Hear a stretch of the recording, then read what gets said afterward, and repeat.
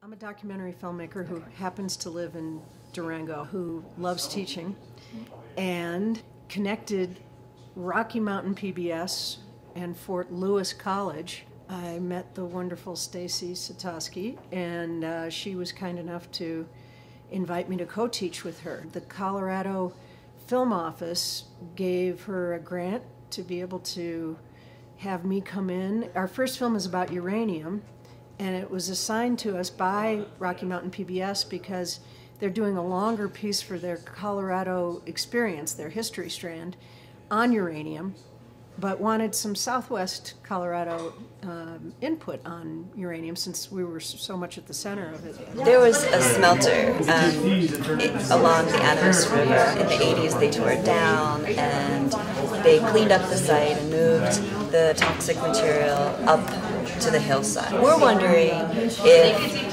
there's any remnants, any hot spots, any radioactivity that still exists where the smelter was, which is now the dog park. This is going to be premiering at the Powerhouse Science Center on October 17th.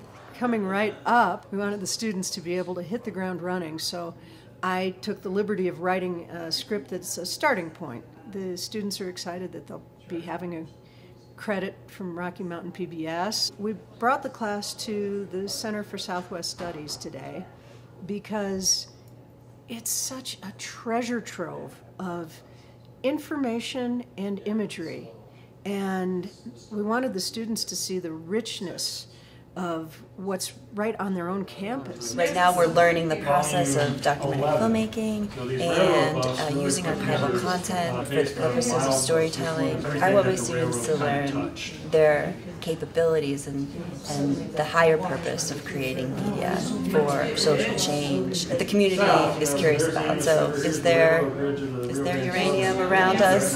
Does it affect us? We want to know, so we're going to find out.